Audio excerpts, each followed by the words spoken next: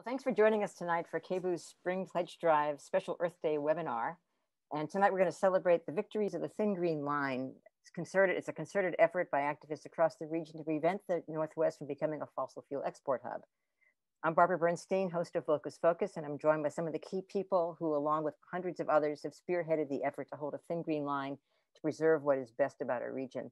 For those of you who listen to Locus Focus, you've heard every one of these people at least once on my show. Our panelists for this webinar include Eric DePlace, who's director of the Thin Green Line at Sightline Institute in Seattle, Jay Julius, a fisherman, father, and proud Lummi Nation tribal member, Ka'ila Farrell Smith, a Modoc Klamath artist and activist and board member of Rogue Climate, Diane Dick, a longtime community and climate activist in Cowlitz County in Southwest Washington, Claudia Riedener, co-founder of Redefine Tacoma, and Elijah Cetas with Portland Harbor Community Coalition and the Braided River Campaign. And we'll start by reviewing our victories, and then we'll have a Q&A in a little bit in which we'll talk more about the challenges we still face in staving off future fossil fuel development, as well as positive actions we can take to achieve our goals. So we're going to start with Eric, who coined the term Thin Green Line, and get his sense of kind of an overview of what this movement is really about. Thanks, Barbara. I'm so grateful to be here on Earth Day with everyone who's on the webinar today. For the last decade, it's felt like I've had this experience of walking among giants, and about 5 of those giants are on the call with us this evening, but there are many others, and it's been this really remarkable experience for me, as somebody who's born and raised in the Northwest, in a region that has not historically mattered much to global politics, has not mattered that much to global climate change or to the energy economy. And that was true all the way up until about a decade ago. And if one of the KBOO producers could put up the first slide, I think it would help sort of illustrate kind of a couple of points that I'll make. But what happened about a decade ago is that there were these big tectonic shifts in energy markets, and those shifts changed the nature of the Pacific Northwest fundamentally. We went from a place that didn't really matter to a place that mattered tremendously on the global stage. And so what this map is intended to depict are, on the right-hand side, these big carbon energy deposits shown in red, some of the biggest on Earth, the most dangerous to the climate deposits of fossil fuels that we can imagine. And on the left, some of the fastest growing energy markets. There are others in the world. And between them, this little strip of land between Prince Rupert, British Columbia, and Coos Bay, Oregon. And it was on that strip of land, that strip of coastline, that it turned out that a meaningful chunk of the global climate debate would hinge. And this region that has not historically mattered, that has prided itself on clean energy, on innovation, on at least a certain degree of environmental responsibility, all of a sudden was about to become a global superhighway for fossil fuels. We looked at 7 proposals for new coal export facilities plus 3 expansions. We looked at least 2 major oil pipelines. We looked at least 2 major LNG export proposals, at least 3 or 4, maybe 5 new petrochemical proposals, at least 15 oil by rail proposals. All of this stuff coming to our shores by some of the biggest industries on Earth at that time. And if you go to the next slide, please.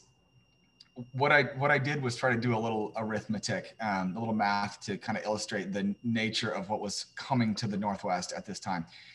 On the left-hand side is the carbon equivalent of the Keystone XL pipeline. So if you were to build the Keystone XL, pump all that oil through it at full capacity and burn all that oil, that's how much carbon on the left-hand side you'd burn. On the right-hand side are the new projects. This is a drastic underestimate that were proposed for the Northwest. So that's natural gas by pipe, oil by rail, oil by pipe, coal terminals. You could add on top of that many other things. And what we were wrestling with in the Northwest was at least 5, maybe as many as 8 Keystone XL pipelines worth of carbon-based fuel projects, all coming to our shores. And so we had a critical decision to make. That was a decision about our identity, yes, but also about what we meant for the global climate on a global stage. And I will be completely honest with you that at the time that we first saw these proposals, the time at which we were confronted by the biggest and most politically dangerous industries on the planet, the coal industry, the oil industry, the gas industry, I did not think it was possible to win even a few of these fights. I did not think that we would be successful. And, you know, I can now fast forward by 10 years. Here we are. I've lost the remainder of my hair at this point. But what we have also not lost are any of these fights. We have run the tables. This region has won systematically up and down the coast. We beat back coal. We beat back petrochemicals, oil, gas. There are still a couple that are on the table that have not yet been decided. But overwhelmingly, what's happened in this region has, it astonished me at the beginning, and it never fails to astonish me.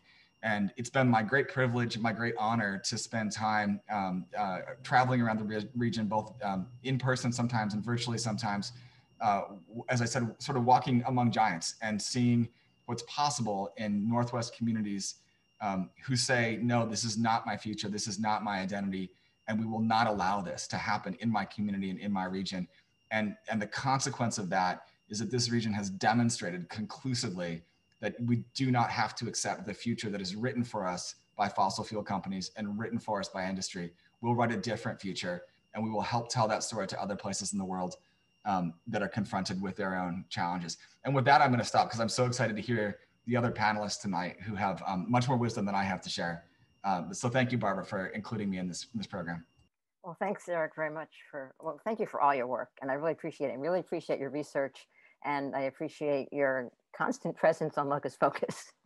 And I'm not sure, you'll probably be on very soon again. I'm happy to do it. Yeah. I've learned an awful lot, actually, from working with Eric, as I've learned an awful lot from just about everybody that I've been talking to about this over the last, well, I've been working on this now for, I guess, about 10 years. A lot of people have been working on it a lot longer than that. And actually, this struggle to stop fossil fuel proposals in the Northwest goes back almost 2 decades now. But I think the people that really understand the depth of the battle the most and are in it for a longer haul than us non-Indigenous people can understand are the Indigenous people in the Northwest. So we're going to talk now, or we're going to have Jay Julius, who is with the Lummi Nation, talk now about the very long battle that the Lummi Nation has fought against coal and everything else that is trying to destroy our region. So go ahead, Jay. Barbara, thank you. And thank you for your work. Eric, thank you. And thank you to all the panelists. It's an honor and a privilege to be here on this great day to honor all of our giver of life, the most important giver of life, and that is Earth. And really that's what is at the forefront of every battle I think you witness Indigenous people fight. And I'll speak for myself. We have a connection. We have not separated. It is part of who we are in every battle and every fight you witness us fight. Mother Earth has a big part, whether it's her veins, which are the rivers, whether it's the landscape and seascape, everything. We believe Mother Earth has an inherent right, a right more supreme than us to breathe freely. And we've done a poor job in the past up until this point of allowing her to breathe freely. But as Eric stated, what we've witnessed, hoping maybe a few of them we would see victories on, we saw much more than that. And it was through coming together with a common purpose and many communities coming together to fight for the future of our next generations, to fight for our ancestors who made the ultimate sacrifice for us in 1855, entering into a partnership with the United States at the treaty signing at Mukilteo. This particular picture takes place in a time for me as an elected official in 2012.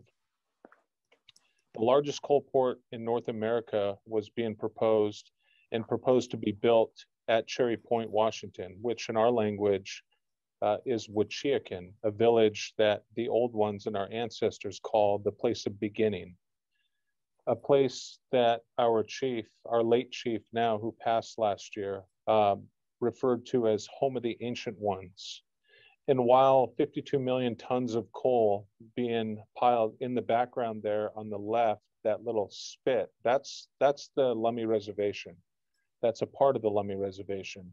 And 52 million tons of coal piled in that particular spot brought many, science proved that there's harm in coal dust, breathing coal dust. There was all of that to factor in.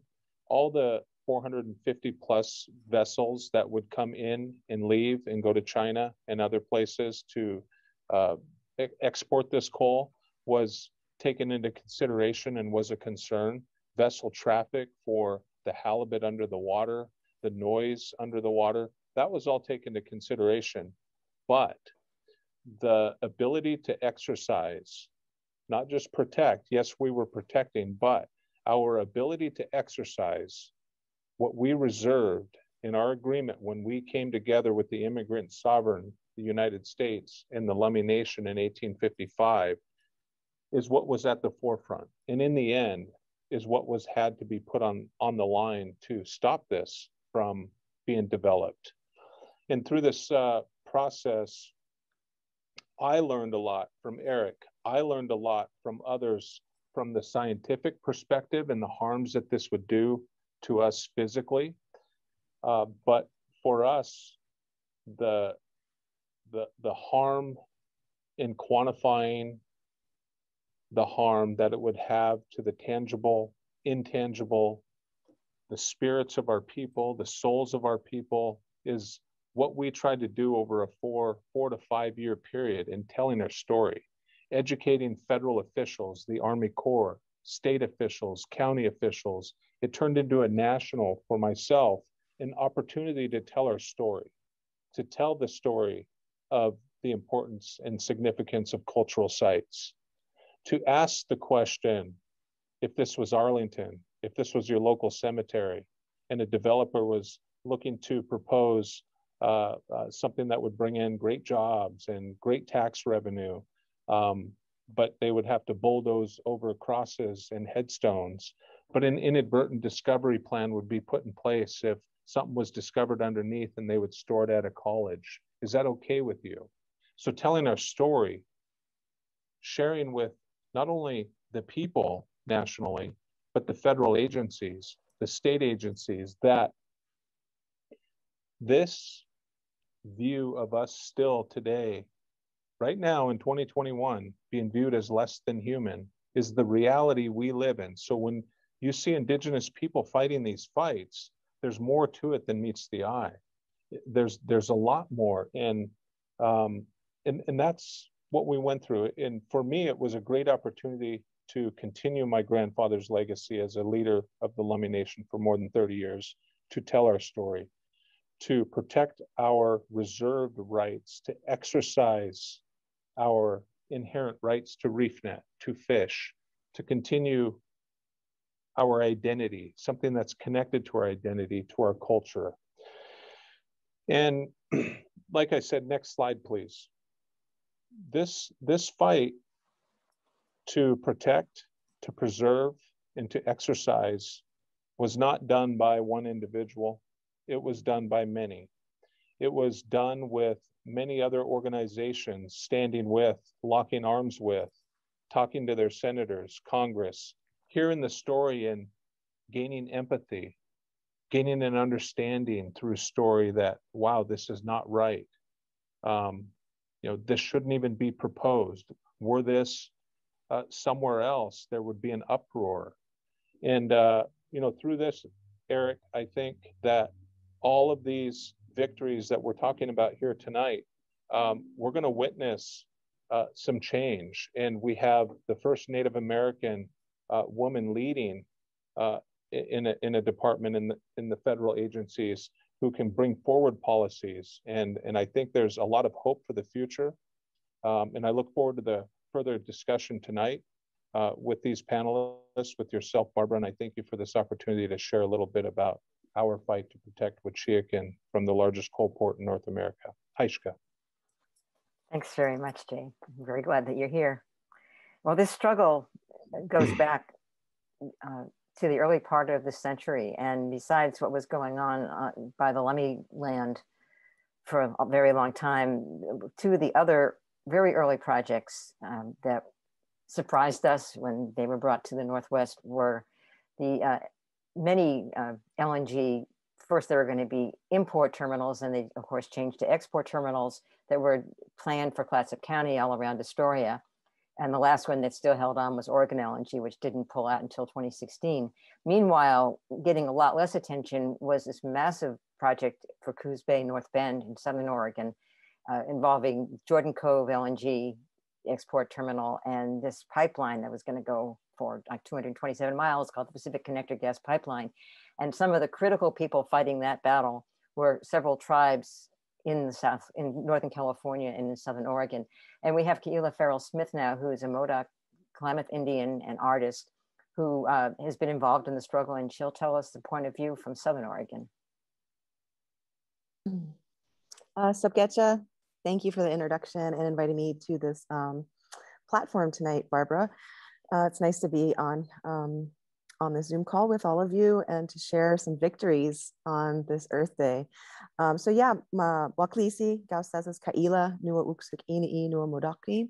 I introduced myself in the Klamath language. And actually my name Ka'ila means the earth, land, and creation in our mythology stories. So that's always nice just to mention on this day. Yeah, I'm a professional artist and activist, post Standing Rock, land defender, water protector. I embrace those words, those titles, and the job that is. So this is just one of my paintings. I make abstract works. And since, I've joined this fight to stop Jordan Cove LNG project. So, this consists of a very large compressor station in Malin, Oregon, the 230-mile pipeline going through my ancestral homelands. It would have polluted and destroyed, or possibly, when there was a leak, it would have, floated to over 500 clean drinking waterways all through Southern Oregon and Northern California. And I've been, joining this fight. There's landowners and property owners that have been fighting this zombie pipeline for 15 years. But for me personally, I met, went to the art tent at Standing Rock and met my Samics Asa, right? If you go to the next slide. And Asa and I are both Klamath-Moduc tribal members and artists. And so we really joined forces, and I was, part of, my goal was to change the narrative, because we were fighting Pembina, a Canadian corporation who was spending almost $10 million a month on propaganda. So it was really a story, and art has a really powerful force in changing that. So whether it was painting signs, doing screen printing, working with Just Seeds, we really engaged on the front lines of this fight. I've been a public speaker. And yeah, basically, so the last 4 years since Standing Rock, I've now relocated to my ancestral homelands here in Chiloquin. So just want to give that land acknowledgement and acknowledge my ancestors of the Klamath-Moduc and Yahuskin people here. And we're a headwaters tribe. And so, we have our sacred place, which is Giwas, Crater Lake. And, we're fighting a lot of fights. It's water wars down here. It's a drought year. I could talk about many issues. I've been online all day long on many different platforms discussing multiple different issues. But right now I just want to, celebrate the victory. We were able to stop this pipeline. I have some updates from Rogue Climate and from Ali Rosenbluth. I talked to her right before I came online. She's also very busy today. So yeah, basically, we won. Let me pull up on the last day of Trump's administration on January 19th. I'm just going to read it from the Rogue Climate website. Today, the Federal Energy Regulatory Commission, FERC, upheld the Oregon Department of Environmental Quality's denial of a key permit for the proposed Jordan Cove LNG export terminal and Pacific Connector fracked gas pipeline. The Jordan Cove LNG project cannot move forward without a Clean Water Act approval from the state of Oregon. So that was a huge win for us. That was a really exciting win. To kind of back up, basically everybody last March, right when the pandemic hit, is when the Trump administration's FERC, Federal Energy Regulatory Commission, approved the pipeline. And so what that means, without the state permits, they can't dig they can't dig in the ground. But what that does mean is that they can take the property owners in the line of the pipeline through eminent domain. So the property owners came together and sued FERC. And then following that, let me pull up that lawsuit. Basically, there's a coalition of environmental groups, which included Rogue Climate, the NRDC are suing, and as well as the Confederated Tribes of the Coos, Lower Umpqua, and Susla Indians, and Cow Creek Band of Umpqua Tribe of Indians. So as a board member of Road Climate, I was a part of that, and I wrote a letter in support and representing 700,000 supporters of Road Climate who are against this project. And so on February 19th, we didn't know what to expect. So that was a really exciting win with the state of Oregon. And so basically Pembina, because of the pressure we put on Governor Brown, the state of Oregon denied critical permits, including that Clean Water Act, and including on February 8th, there was another one. It was they had another massive blow when the U.S. Secretary of Commerce rejected a request to override the state of Oregon's February 2020 denial of the Coastal Zone Management Act. Oh, and I forgot to mention that. So the third part of this project is the huge export terminal at Coos Bay, which would be the largest greenhouse gas emitter in the state of Oregon. So together, all of this, it's really, really exciting. So that's kind of the update. Ali said, everyone's still suing FERC right now. And so the update from today was that Pembina, the Canadian corporation that owns Jordan Cove projects, Pembina asked the DC Circuit Court today to pause the lawsuit. And Road Climate says, no way, we can't live under the threat of this pipeline anymore. And so, so that's kind of where we're at. So we're still fighting this in the court. So everybody's still suing FERC. And another thing we saw today, which was good news, was from Pembina. Pembina takes Canadian $1.6 billion right down over Jordan Cove projects. So they took Jordan Cove off of their quarterly report to their investors. And so we see that as a really good sign as well. And let's go to the next. I have another slide. So I'll just, my part in it, I'm an artist. I was offered the governor's show in the governor's office. And I accepted, knowing that I was going to decline it, because at that time, Governor Brown was neutral on this issue on the Jordan Cove pipeline, which was frustrating for us because, she was claiming to be a climate hero. So it took a lot of grassroots organizing. I guess just to talk about the win, I've been a grassroots organizer, environmental activist since I was 21 years old, got out of art school in Portland. And, it really is incredible to see people coming together across differences, across cultural, cultures and lifestyles and even politics to come together to protect our water and unite. And so when the DEQ meeting was happening, the Department of State lands meetings are happening, I signed on as a legal intervener right away. It's just been really huge, but I denied the governor's art show and wrote my letter to the Oregonian describing why I'm a descendant of 1864 Klamath tribal, the Klamath treaty signers. So that's part of my ancestry and to protect our treaty rights here in Southern Oregon. So that was it was a part of it. I've been using this my platform is refusal and flight as modes of decolonial. As decolonization. So I've now, left Portland and I work in my ancestral homelands and work within my tribal community. So this photograph is really great. We have the raging grannies in the back.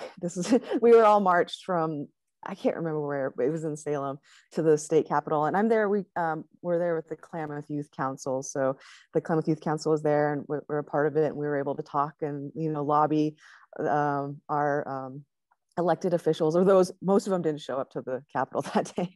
But anyways, there's some of my friends in the front there. So it was just a really exciting victory.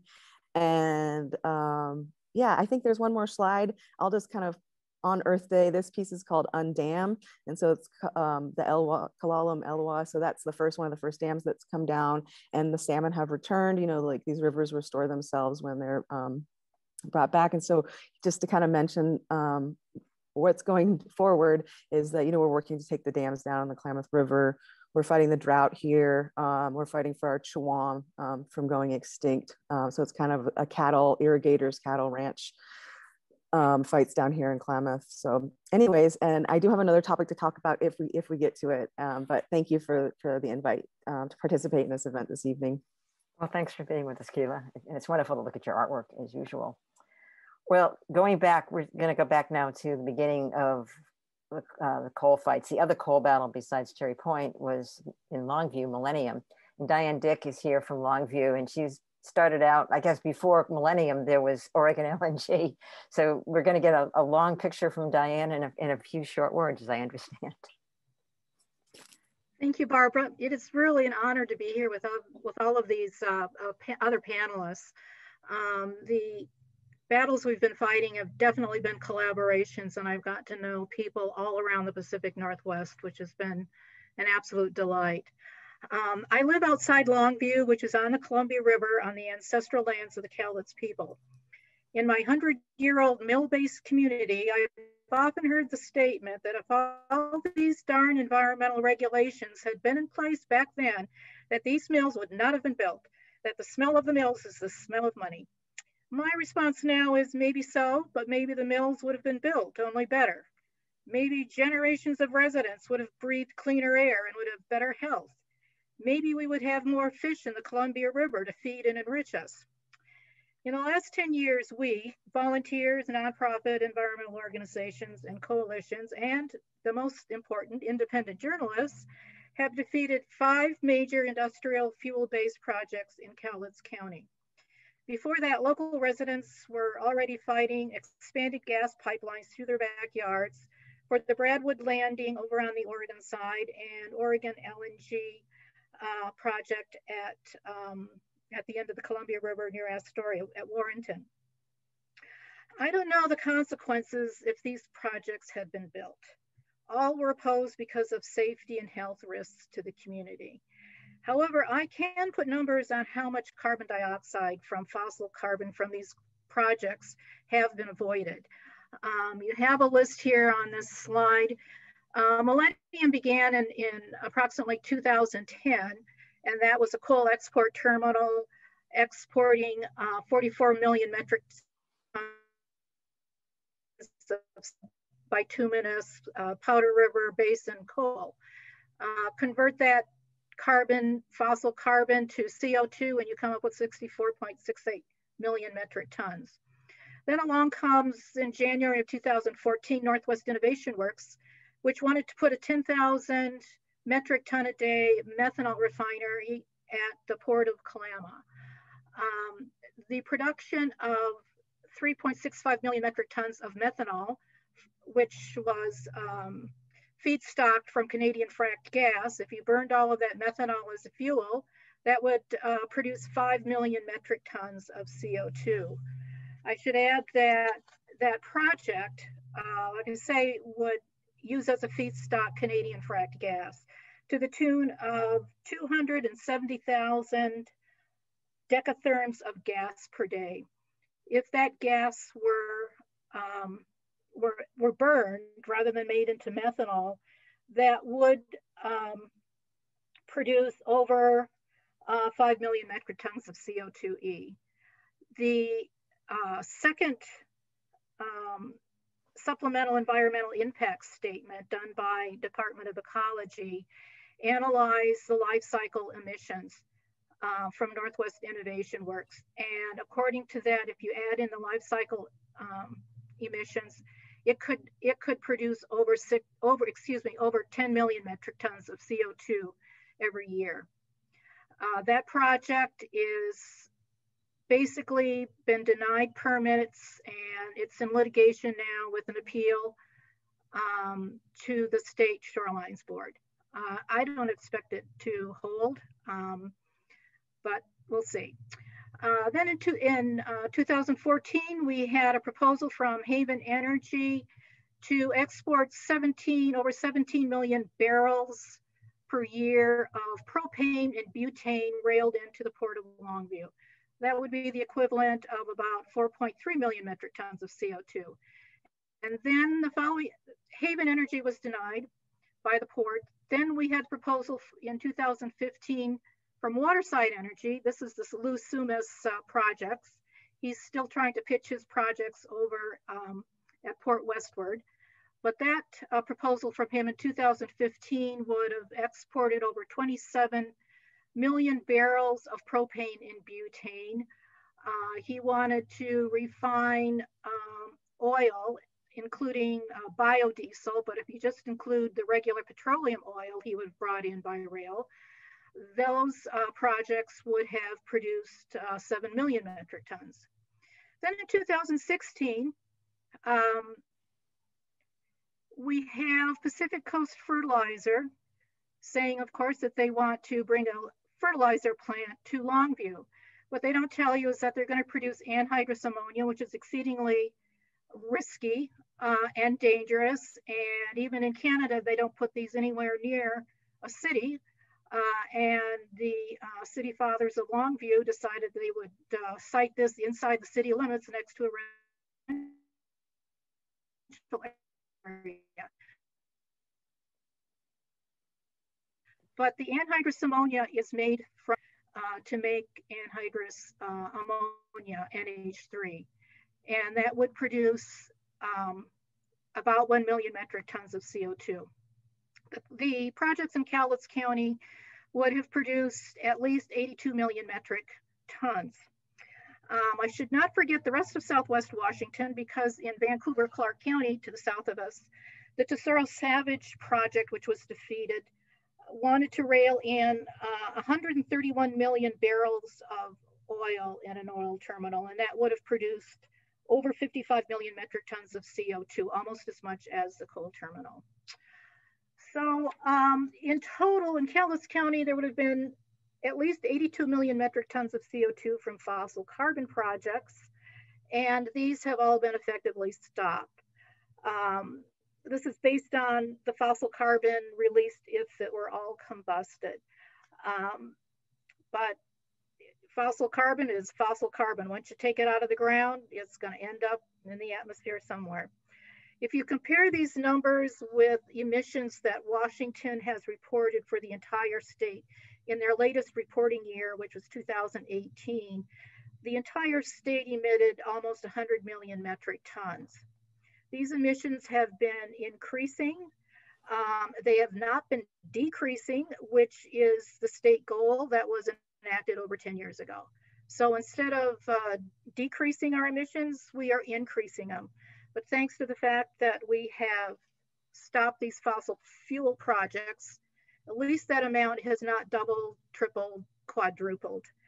So stopping these fossil carbon projects has been truly significant in the battle against global warming and climate change. And this does cause me to pause today on Earth Day and celebrate our efforts, because you all have made a difference for the health and safety of the citizens of Cowlitz County, and definitely for the well-being of the planet. And so I thank you. Thank you, Diane. It's really good to have you here. Well, I was doing this project, it started out mainly being about the Klamath methanol refinery. And in my research about methanol, I learned that the original plans, wasn't the original plans, but the first place where Northwest Innovation Works really focused on building a methanol refinery was in Tacoma, which wasn't surprising from what I knew about Tacoma at the time.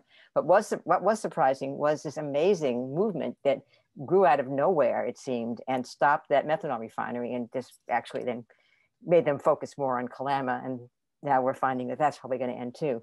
So it was really amazing to me to get acquainted with this very powerful movement in Tacoma and discover that Tacoma was not just this kind of polluted port place where all kinds of horrible things happen, but was a community of amazing, spirited, wonderful people and artists, and a lot of vision and a lot of energy. So we're going to now hear from Claudia Riedener, who started, was one of the people who really kicked off the fight to stop methanol in Tacoma, and now is left fighting LNG. Thank you, Barbara. I appreciate very much that you have called me on this panel. And I also would like to acknowledge that we here in Tacoma are living on the original homeland of the Puyallup tribe. The Puyallup tribe are called the generous and welcoming people, and we have learned that indeed they're just that. So I would like to show you an original, a slide on where the Puyallup tribe's reservation is. So here we have Commencement Bay, and what you see in orange, outlined in orange, that's the original Puyallup tribe reservation. Now, this reservation is one of the largest in the Pacific Northwest, but it hardly ever gets mentioned because early on it got checkerboarded and plots were taken or obtained by white people wanting to do business. Actually, to this day, we have Puyallup people like Ramona Bennett, who is a legend around here, whose own grandparents were murdered so that white people could take over their piece of land and do business on it. So when you see the orange line, you will notice that to the left of it, there is land that's a little paler in color. So that originally was tide flats, meaning it was covered in water twice a day. And the Puyallup have a saying, when the water goes out, the table is set, meaning this particular area, because of the rivers coming down from Mount Rainier, it was extremely fertile. It had a lot of salmon, seafood. And so it was a very sustainable place to live. But then the Army Corps of Engineers and the industry and others decided to take a bunch of very toxic slag, which is the remnant from copper smelting, and they dumped it into the bay. They dumped it on top of this estuary so they could build things on top of it. For example, one of the things they built on top of it was called OxyChem, and OxyChem was a company that was producing industrial cleaners and chemicals for dry cleaning. And those toxins to this day still remain as a massive plume underneath. And it's a very toxic plume, and there's chances that these toxins over time and with raising waters will break through and potentially contaminate the bay and cause a very serious incident. And exactly on top of this particularly already toxic land, Puget Sound Energy came in and they were allowed to build their liquefied natural gas facility on top of 2 Superfund sites on this very location. So it's basically what we notice is just historically, it's one injustice built on top of the other, built on top of the other. Puget Sound Energy was allowed to build the entire facility without even as much as a notice of construction permit. And so what's really difficult to try to fight back against Puget Sound Energy is that it's basically a two-headed monster. And there's one part of the monster will bring political campaign money, and they will be very involved. For example, the Puget Sound Clean Air Agency, almost every single board member has been taking campaign money from Puget Sound Energy over the years. And the previous director of the Clean Air Agency is now actually sitting on the board of Puget LNG. So in Tacoma, we have a lot of these political industrial machinations. And so the other head of Puget Sound Energy, if you will, does a lot of promotional outreach. So they do in Tacoma in particular, they will do push phone calls. They will promote certain candidates they like. They will send eight-page glossy brochures to all the residents, trying to explain that their gas is cleaner and that gas from Canada is better. And that what they're really doing is they're helping the climate crisis by building more gas infrastructure. And so going back a little bit, when we first heard about methanol, it was really a big surprise. It was a complete accident that I found out about it. And I'm an artist by background, and I'm a gardener, and I don't really know anything about fossil fuels. When I heard about the world's largest methanol refinery, I was pretty much in shock, and I walked around shell-shocked for a little while until I realized I really had to research. And we were really fortunate that we immediately found a strong group of people, very dedicated, and we had some great union organizers that joined our efforts. And so we were successful in stopping this $3.8 billion world's largest methanol refinery. But while we were really engaged in that fight and showed up to every meeting and wrote letters and got engaged with our political officials, Puget Sound Energy's LNG facility was sneaking in. It was right around the same time, and we just didn't have capacity to look at other things and do other things at that time. And so unfortunately, they're already built. And this week, indeed, the Puyallup tribe is in front of the Pollution Control Hearings Board fighting for their appeal on this facility. So we don't know where this is going to go. We won't hear results of this appeal until the fall. But in the meantime, we've all been asking, you know, whoever we can, the city, the port, the Clean Air Agency, and the Utilities and Transportation Commission, to put a halt to this facility, because Puget Sound Energy already sent a letter saying they want to start up May 1st. May Day, right? May Day. So they want to start out May 1st. And we also learned that just recently they sent a letter to the city of Tacoma already asking to expand their production, to double their production. So Puget Sound Energy is really clever. They're really savvy, and they're ruthless in their endeavors. Claudia, do you want to move and share some of your other slides? Yes, please move ahead. So this is just another overview of the same bay which encompasses the entire Puyallup Reservation. And you'll see all these different spots. And this is by no means actually a complete map, but there are a lot of spots on here that indicate toxic sites, polluted sites. There's several Superfund sites. And when you look to the farthest north, that waterway is called the Hylabus Waterway, unfortunately named after a priest who ran indigenous schools, and I'm hoping that this name is going to be dropped sometime in the future. So the Hylabus is one of the most polluted waterways, and several governmental agencies have done studies on the fish, and they find more cancers and more tumors on fish in this particular body of water. So the LNG sits actually right on top of this Hylabus. And besides OxyChem, which I already talked, which sits underneath the LNG facility, just a little bit further down the same street, was what used to be called Pensalt. And Pensalt would take the garbage from the Asarco smelter, and they figured out that they can take the arsenic, put it in nice little packages, ship it around the world as pesticides and herbicides. So Tacoma, for several decades, was literally the arsenic kitchen to the world. And that particular Pensalt site is completely unmitigated. It's hypertoxic, and it's, again, sitting right next to a body of water. So next slide. So what we have learned while we here in the community have been fighting is that really the only way we get this done, the only way to get this really accomplished in a good way and in moving forward in a good way, is if we all get together. Like all of our grievances are deeply, deeply related. Issues with, you know, that the Black community is experiencing here in Tacoma with the violence and you know, poverty and being exposed to toxins is directly related to the deep injustices that have been happening to the Puyallup tribe and Native peoples. And it's directly related to, you know, the climate fight. So all these issues are deeply enmeshed. So now all these groups are meeting up, and we're organizing events together. And this was an event that we just held last Saturday. And as you can see, it was July.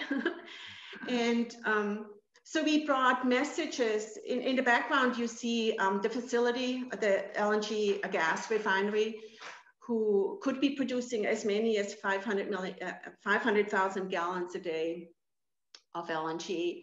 And so we brought hundreds of messages written by the community, and we brought them to the facility. We go down there quite often to have events. So I'd like to thank everybody to be here tonight and to honor Mother Earth. And we heard a little bit earlier on how if you look at Mother Earth and you recognize her as the body that she is, then to harm her rivers and to you know, brutalize her land, it's our mother. We're completely directly linked to it. So everybody go out there, honor Mother Earth. And perhaps my last thought would be that all these issues are perhaps just a failure of imagination.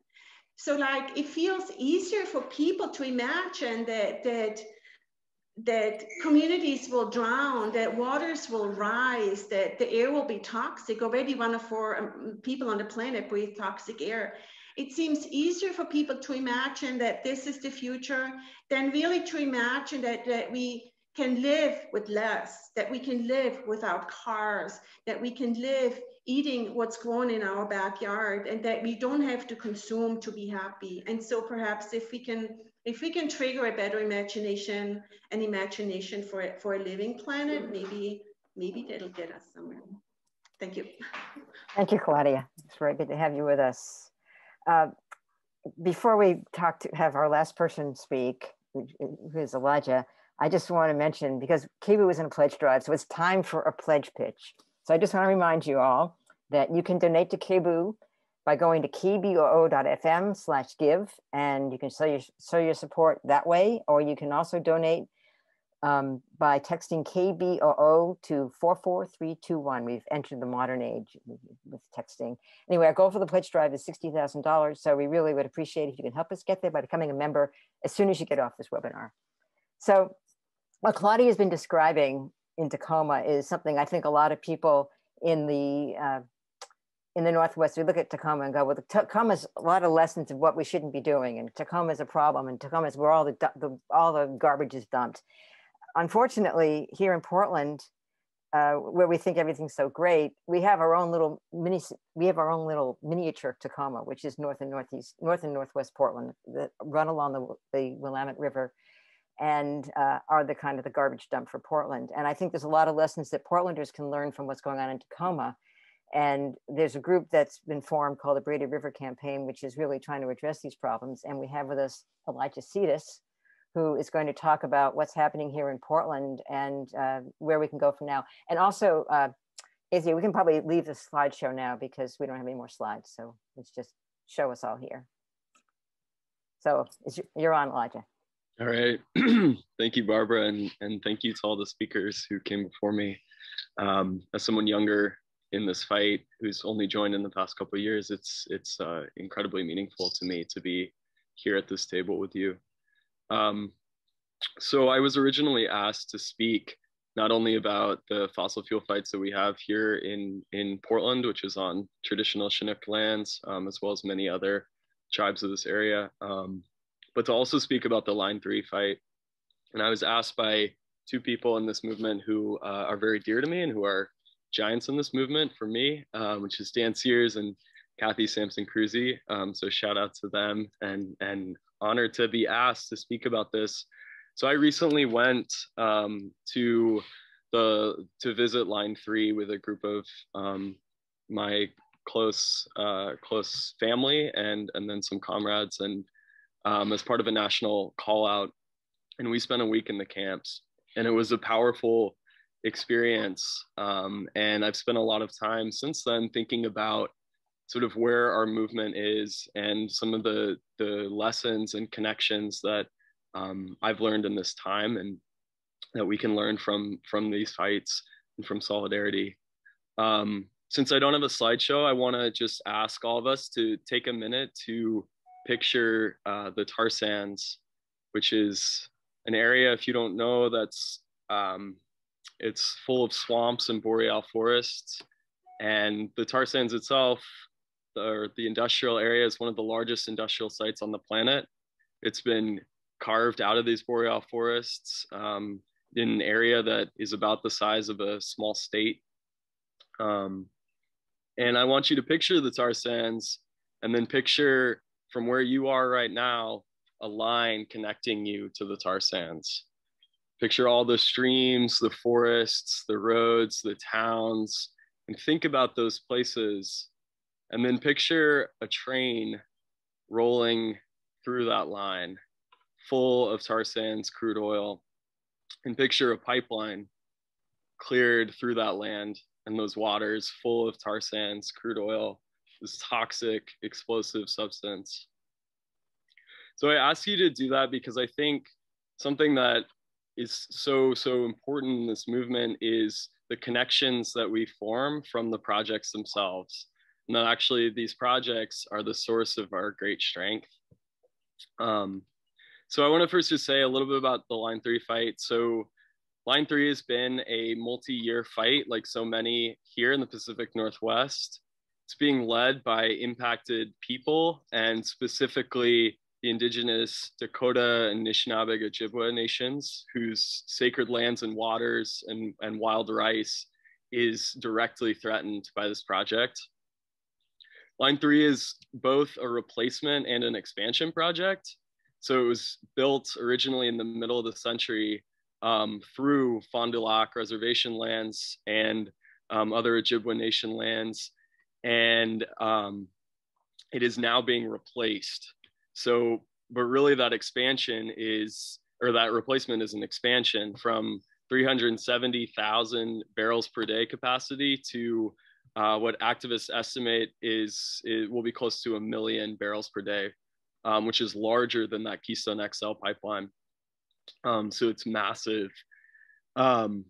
Industry is using this ambiguity right now to create an argument about safety and modernization, which I think is something we see here in the Pacific Northwest, and we're going to start to see more of in the future. And then finally, there's the argument that they make is that we have a continued dependence on tar sands and that they need to create this expansion and modernization because of that dependence. And that's a real fallacy, especially when the United States is a net crude oil exporter.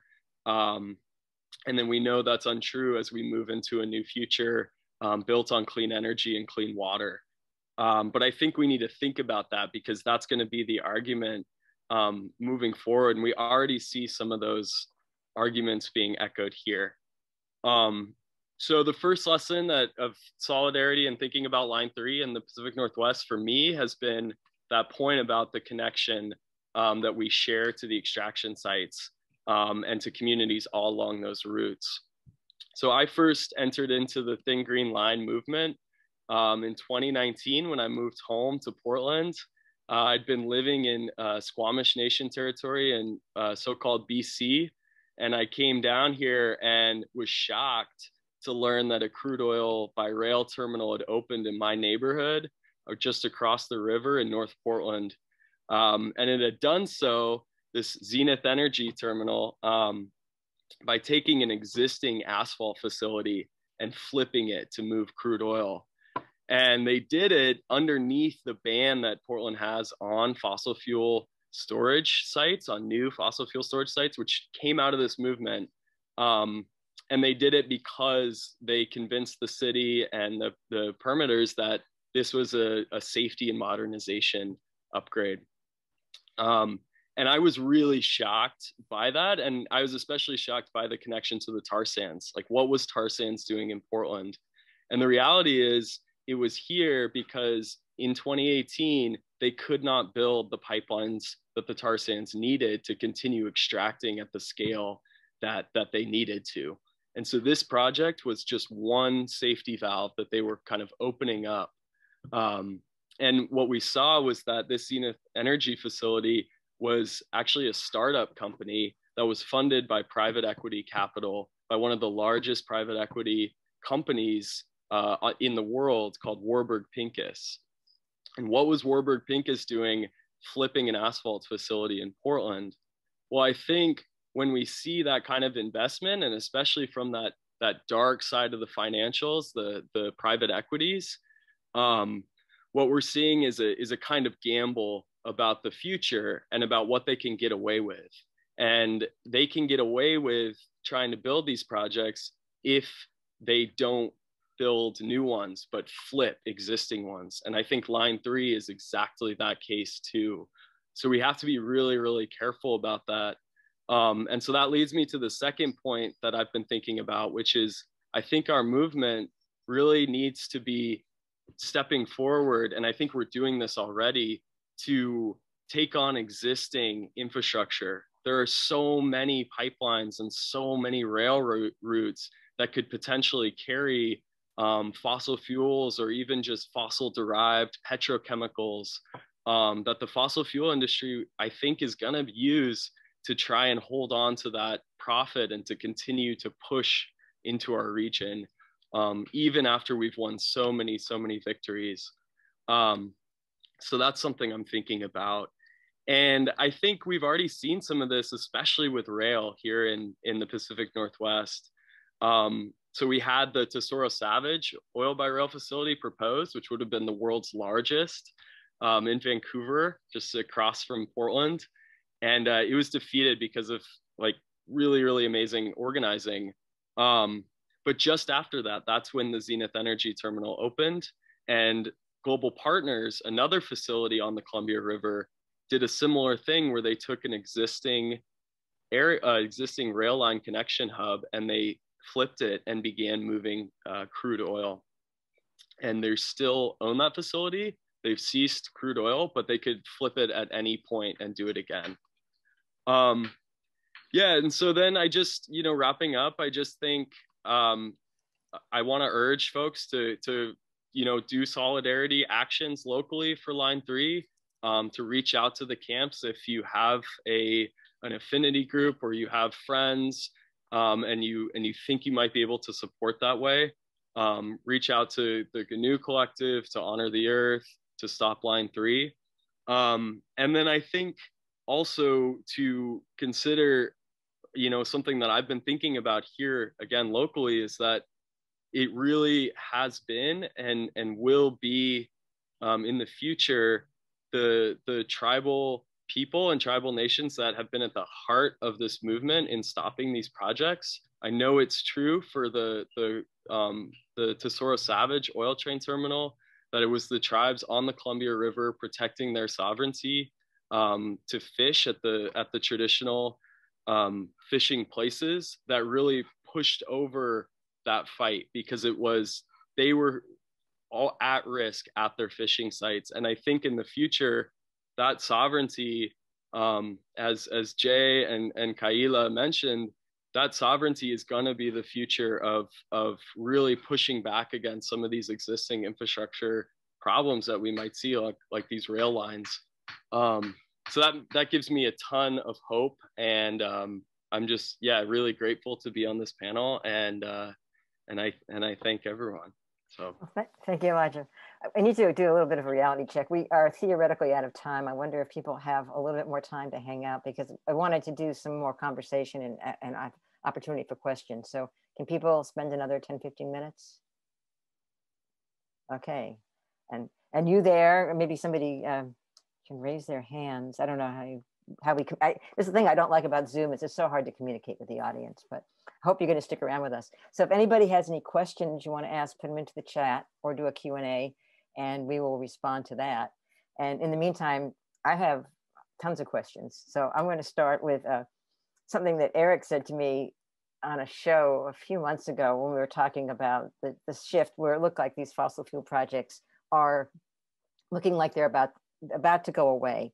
And I asked Eric, well, what should the fossil fuel industry be doing? And Eric, what did you say?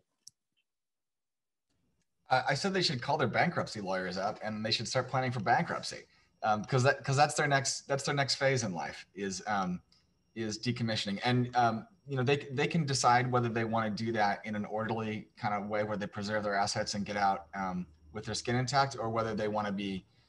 I mean, you know, the Northwest has demonstrated pretty conclusively that we have the organizing power, we have the leadership, we have a lot of the elements that are capable of going toe to toe with the biggest and most pernicious industries on the planet. And I'd rather not. I'd rather be doing something else rather than fighting these energy companies. But that's the game we're going to play. And I think it is time now for us to turn from fighting new stupid projects that have been brought our way, new destructive projects, and we should turn our attention now to the legacy of pollution, of racism, of destruction that's happened in this region over the last century and more.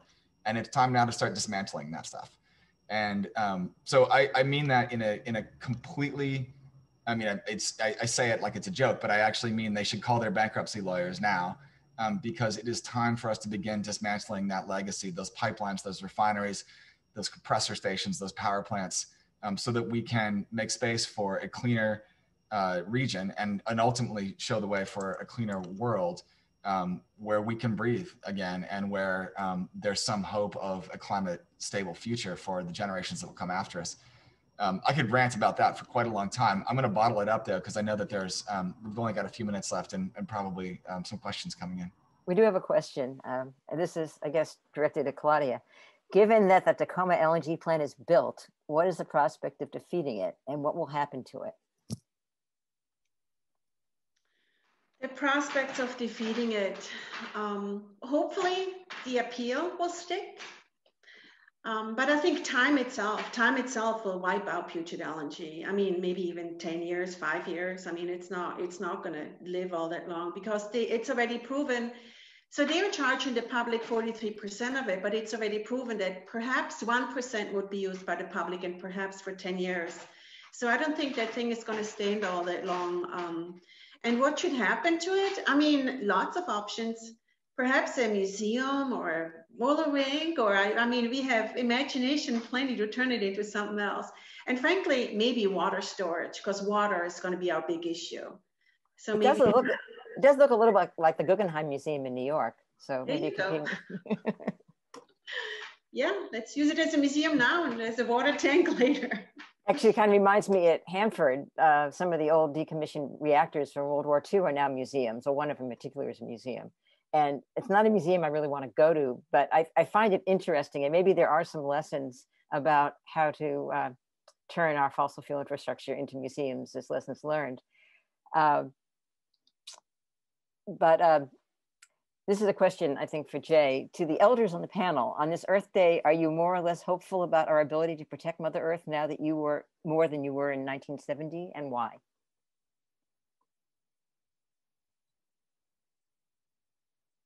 Elder assumption. Uh-oh. I don't know. I mean, I didn't speak because I was born in 1975, so that must be no. I will share. Diane's old enough. I'll take that one, Barbara. Wait, what were you going to say? I was wondering what Jay was going to say first.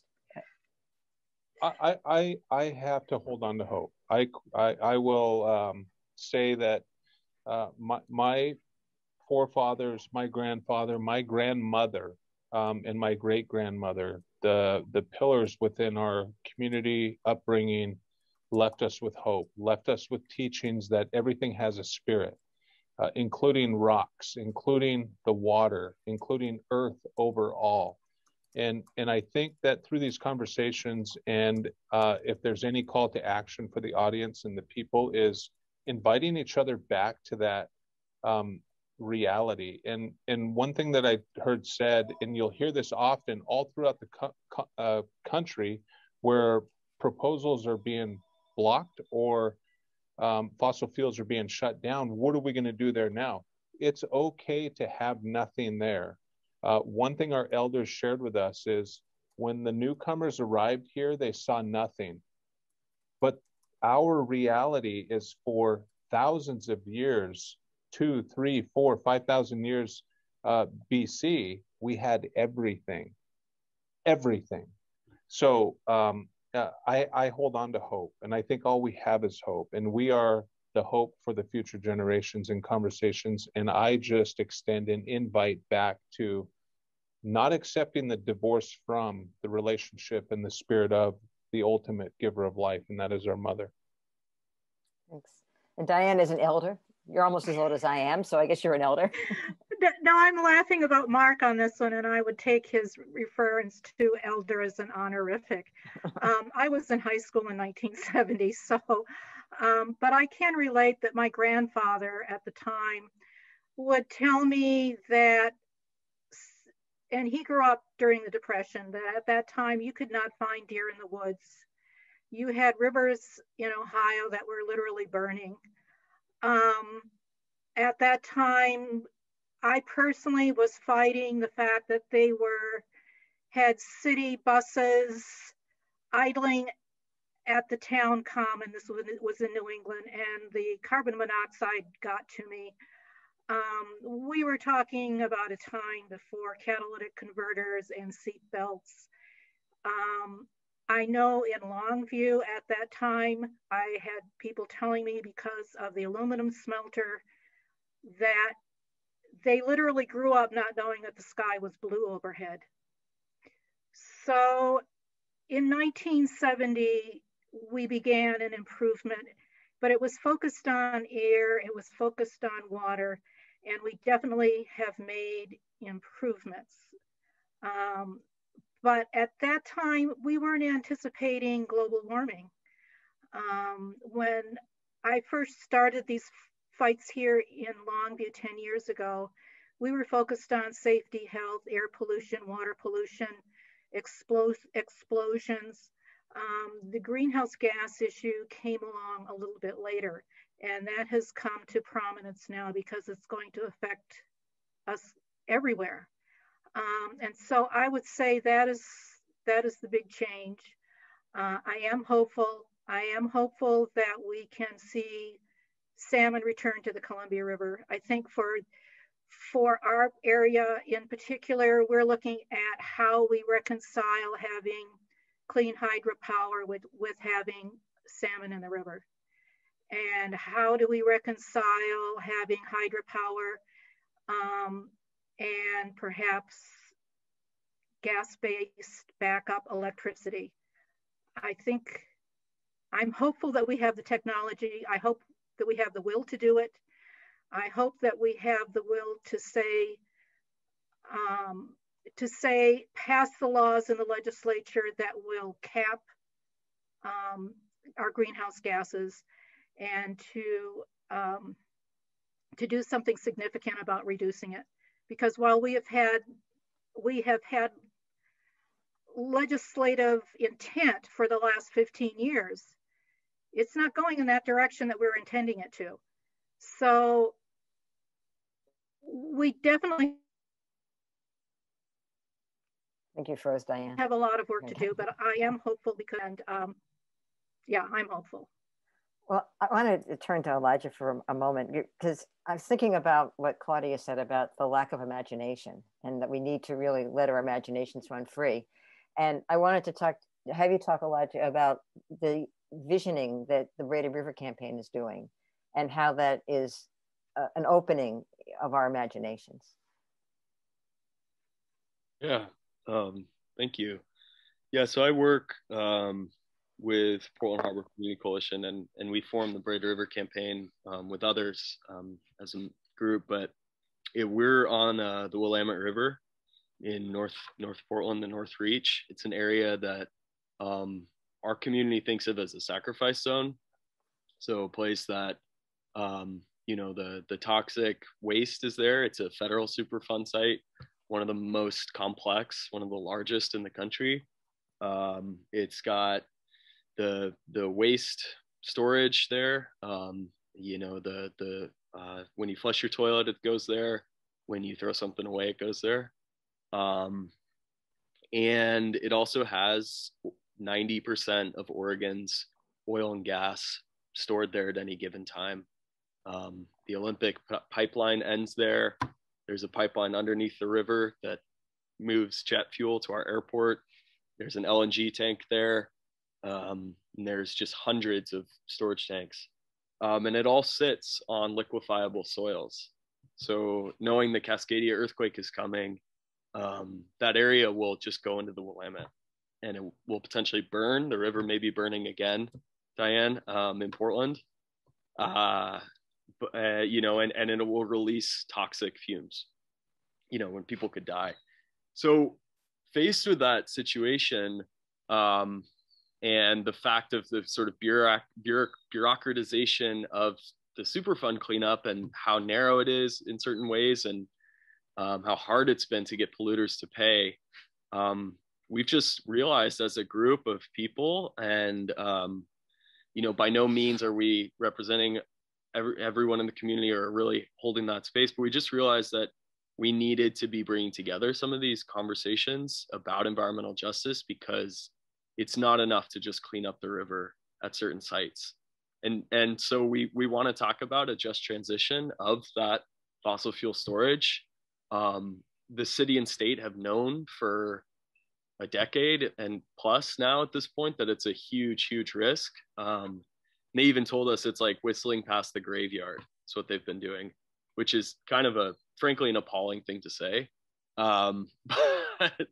But so the question is, why has nothing happened? And we came to the conclusion that it's because there's no vision, there's no imagination, there's no people have no idea. It's like Jay was saying, like after it's gone, what what's there. And we still use fossil fuels, right? And so we're trying to advance a future vision through deep community conversations, through a lot of learning about the future land and waters, and holding certain things key, which is the need to transition those tanks to protect people, and the need to create good jobs, the need to protect the treaty fishing rights on the Willamette River, and really make sure that the sovereign nations are there in the redevelopment, and to have a full Superfund cleanup.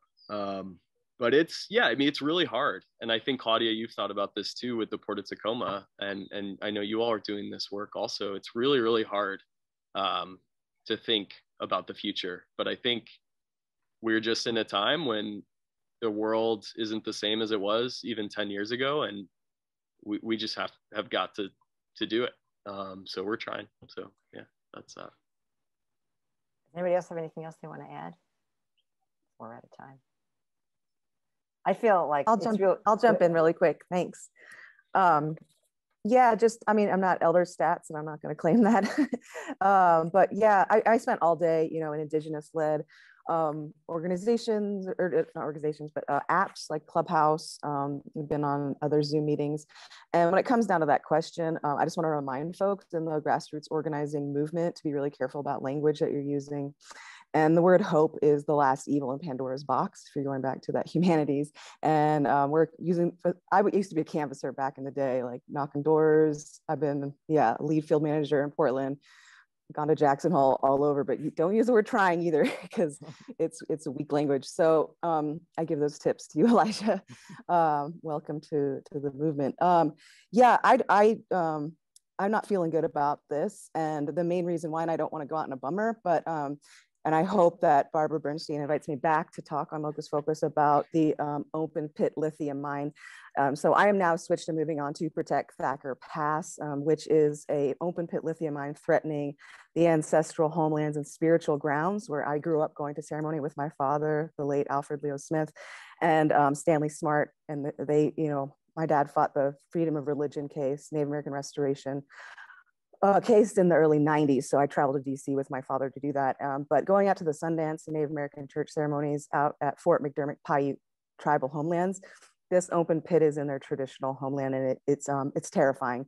And I have all the fact sheets here, but it is what's needed to make, electric cars. I think it's specifically Elon Musk and it's just billionaires. That's where we're moving forward with this. So I went out to Thacker Pass 2 weeks ago for the prayer run. I'm leaving this weekend to return back and be in support of my uncles, Dean Barleese and Myron Smart. And because of the work we've already done so far, the Fort McDermott Paiute tribal members have switched their position. They were not consulted, so it's a whole consultation is not consent, and they're going to be moving forward suing. About this open pit, open lithium mine pit. And so just have to think about the rare earth minerals that go into this just transition. And so I've just been spending a lot of time talking with other Native people that justice does not mean the sacrifice zones of the entire Northern Paiute and Western Shoshone nations in their sacred ancestral homelands. And just to remind folks that up in Northern Nevada, it's really close to Oregon. Fort McDermott Paiute tribe is on the border, and right across at Disaster Peak, which is in Oregon, or it's really close to Oregon. We have even bigger lithium mine deposits in Southern Oregon. So I'm switching very quickly because they're already looking to try to get permits. And I'm pretty scared that they're going to want to tap into our watersheds to be able to do this amount of mining. And at the least, it would be a 46-year mine, and it would be 400 feet deep. So it's pretty terrifying stuff here. So I'm switching from fighting pipelines to fighting lithium mine pits. But it was a pleasure to be with you all. Thanks. And Ka'ila, I stick around for a few moments after we're over, because I want to schedule you to be on Locus Focus to be talking about this. So we'll talk about that when everybody else is gone. I can't tell if this is from KBOO or from Lester Pogue, but it says, are any of the panelists aware of community building efforts around living with healthfully? Community building efforts around living with healthfully in the midst of all this environmental degradation, especially in communities of color most affected. And that's going to have to be our last question. Does that make sense to anybody? I think that I think I'm sort of trying to say is that how do we, in the midst of, actually, this is a question that Claudia used to ask me a lot a couple of years ago. In the midst of all these struggles fighting against fossil fuel, how do we stay sane and healthy in our own lives? So I'm going to throw that to anybody else, and that'll be our last question.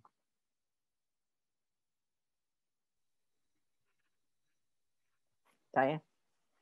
Well, Barbara and I both garden a lot. So I like to get out and dig in the dirt, see things growing. I grow more flowers. So that's how I've stayed sane for the last, well, supposedly sane for the last 30 years. On the issue of burdens on the communities of color, I would like it to say that we had all of these projects in the Longview area, the Cowlitz County area, although we are the ancestral lands of the Cowlitz people, and we have some small communities of color. This community is by and large 80–90% white Anglo-Saxon. And as a social justice issue, we are talking about low income and the need for jobs. So the issues of social justice take on a slightly different tone, you might say, in my community versus, say, other communities that have more communities of color than here. I'm sorry to say that. I would certainly like to see us become more diverse, and we slowly are. And perhaps they are just not as visible as the dominant culture here would like us to believe. But that has been, that's an issue we've been fighting here in our area. So, but I'm hopeful that we are waking everybody up to the needs, and it's springtime. So yes, we're getting out in the garden and the flowers are blooming, and being with people of like mind is wonderful for one's sanity. Anybody who has tried to fight against the tide all alone knows there is nothing like being with collaborators who are swimming along with you. So that I truly appreciate, and that has kept me sane also. So I thank you all. Any other thoughts? Any other ways to stay sane? Nature. Going out. Yeah, hiking. Yeah. Listening to music, painting. Yep. Art. I think people who have a hard time making a living, you know, due to poverty and racial injustices, if you have to work 2 jobs, it's a lot harder to also garden or to also do other things. But just going outside and walking, if there is a little bit of time, walking always helps me a lot. Well, I want to thank everybody. It's been great spending some time with you guys, and it's nice seeing you all in one place, even if it's on my computer screen. So I look forward to talking with you all much in the future, and hopefully you'll all be on Locus Focus again. And I want to thank everybody, all the participants who we can't see. Thanks for joining us. Thanks for your questions, and thanks for all the good work that you do, guys. I know some of you who are out there, and I know that you're doing really important work. So thanks everybody for everything that you do. And good night. Thank you, Barbara. Thank you. Thank you. Here's to independent journalists. Thank you. Thanks to KBOO. Nice to meet you all. Yes. Nice to meet you too. Happy Earth Day. Okay. Happy Earth Day. Happy Earth Day. Okay. So let's see. I sort of want to wait till people leave. So Ka'ila, I want to just sort of schedule with you about